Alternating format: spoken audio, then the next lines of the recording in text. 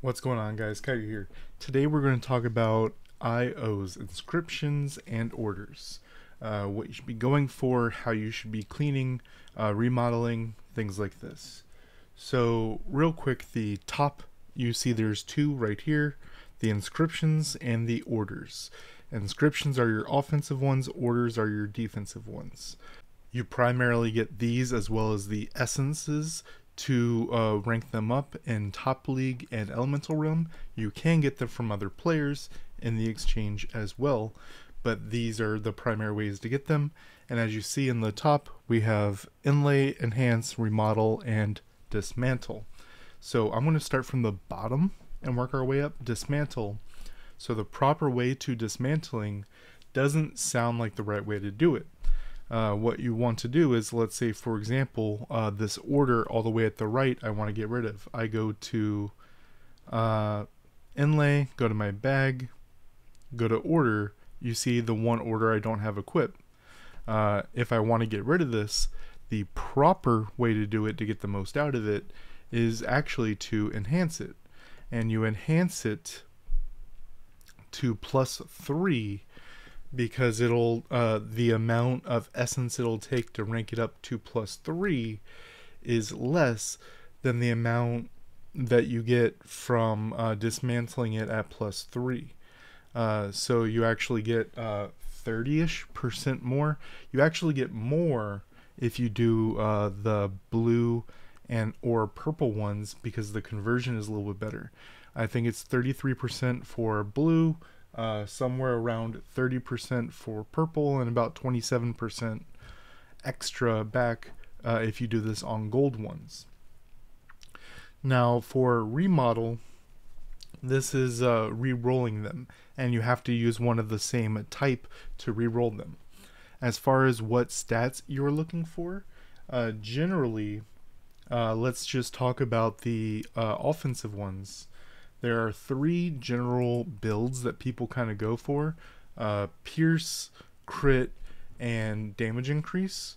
You can obviously try to max them all out if possible, but these are kind of the main 3, and they're really good at different things.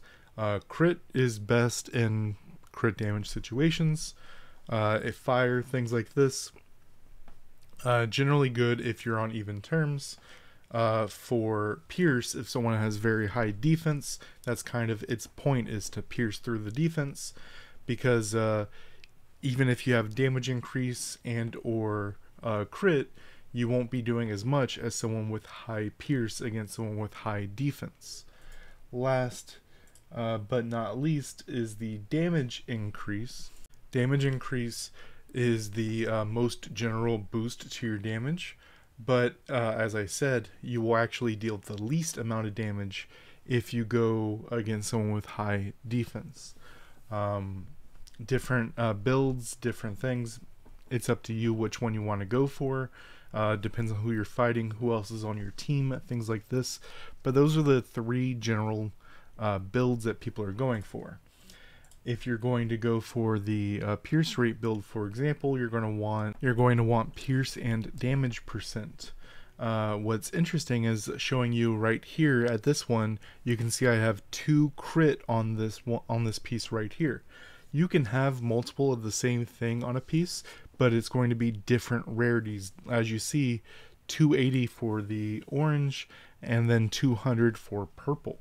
So that really comes down to, so like at the top, I have pink, which is the highest of damage to adventurers. I could also have, instead of that attack, a red damage to adventurers, which will be like 2.9, I think, at this level.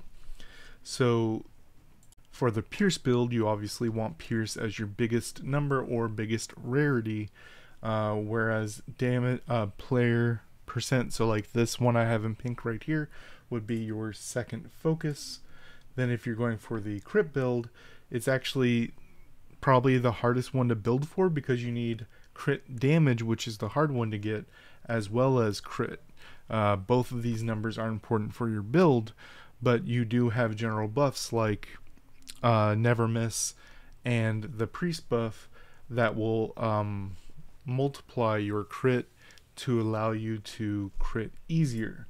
Now the easiest one is player damage, and that it's only one stat is why it's the easiest, and you can benefit from everything else as well.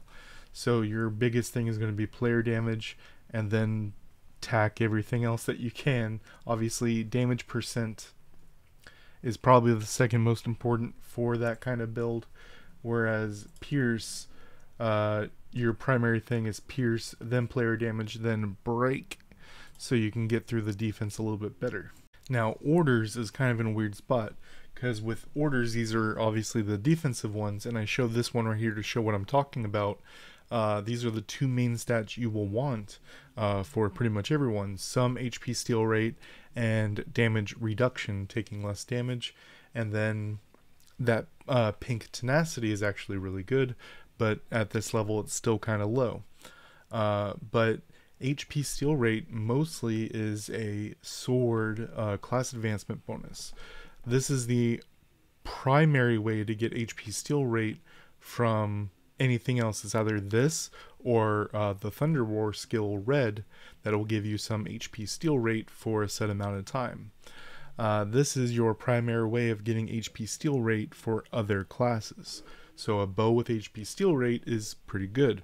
Remember, HP steal rate, this is the percentage chance to trigger, and then what it does is 40% damage back for single target as healing, or 12% for multi-target damage. Damage reduction, primary PvP stat.